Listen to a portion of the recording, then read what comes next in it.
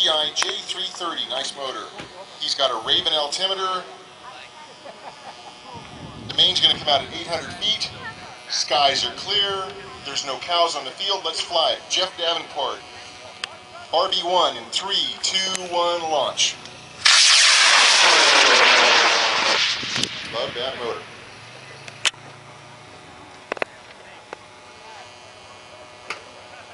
Pad RB2, Peter Allen from Newark, or New York, USA. He's going to fly the Excalibur. It's a PML kit. He's going to fly it on a CTI I-243, a white motor. Going in 3, 2, 1, launch.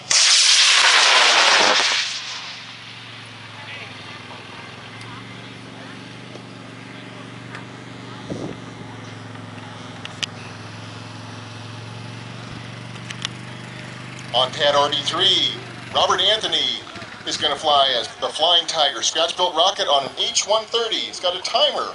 Cool. Let's get it up. 3, 2, 1, launch. Exit stage right.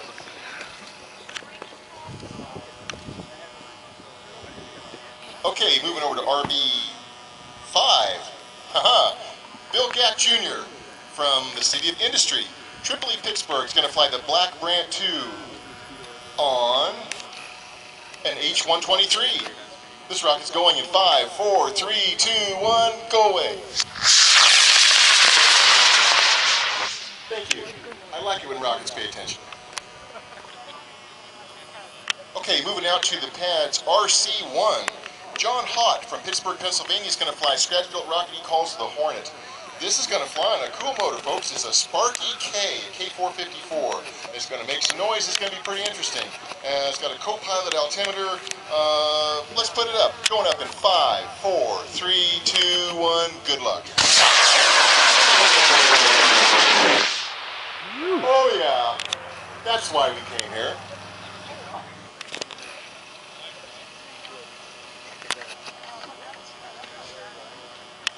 We're terribly serious up here. On pad RC3, cool rocket. Eliason Scott Giz from Solebury, Pennsylvania, are going to fly a rocket called To L with it. And this is because it has an L2000 Tiger Tail motor.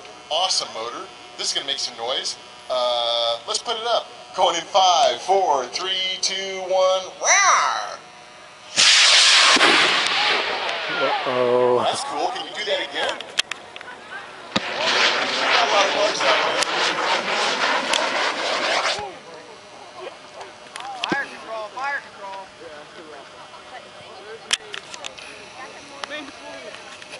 Sorry about that. Stuff like that happens. Hate to see it, but on the good side, you get to build a new rocket.